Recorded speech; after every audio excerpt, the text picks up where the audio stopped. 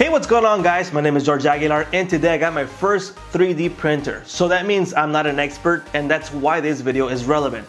So I just got my Ant mini printer from Rockspace and I was just surprised how easy it was to get this thing set up and get it going.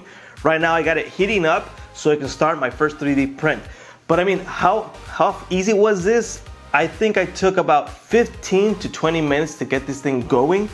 I just took it out of the box, which is really heavy. That's something I liked because it's like aluminum cover. So it was like pre-built. I didn't have to build anything like I've seen other printers from the same price that you have to build it by yourself and it's just a whole bunch of time wasted there. This thing is ready to go. You just take it out. The only thing I had to do is level the pad where it's gonna start printing and it was that easy. I got the manual right here. And I just went 1, 2, 3, 4, 5 steps and it was ready to go.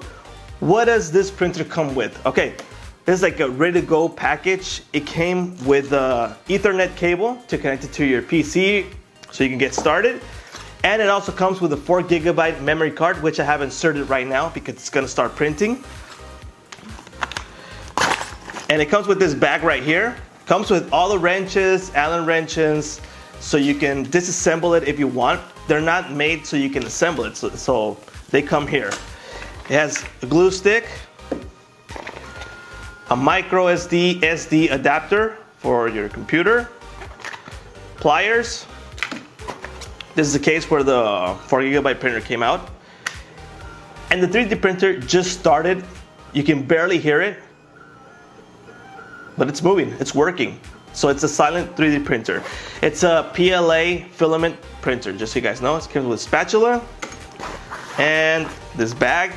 And it came with 2 of these filaments, white and black, which I have already installed in it. Like I said, it took me 15 to 20 minutes. I put it out. I just removed these things that came inside of it, leveled the pad. I went to the instruction manual. I installed my software on the computer, which is the Cura, I think. And I installed it. I followed the steps, put all the numbers like it was showing here in the manual. Like it said 102, just put 102 and just everything just like it shows on the software. You put the same thing there and you just get it going really fast. Went to a website, downloaded a 3D model of like a screw, and that's just something I got started.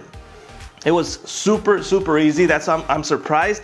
I'm a tech guy, but I've never had a 3D printer. So telling you guys that this is easy and you can have a 3D printer without having any knowledge about tech or other 3D printers makes it really easy and good to know, right? So like I said, this is the Ant Mini from Rockspace. If you guys want to buy one of these, the link is going to be in the description. And like these guys said, if you guys do a review, you can have a box of a 2.2 pound wire filament to get you guys going. So there you go. This is the Ant Mini. Super easy to get going and get started and start printing right away. Thank you guys for watching. My name is George Aguilar, and like I said before, see you guys later.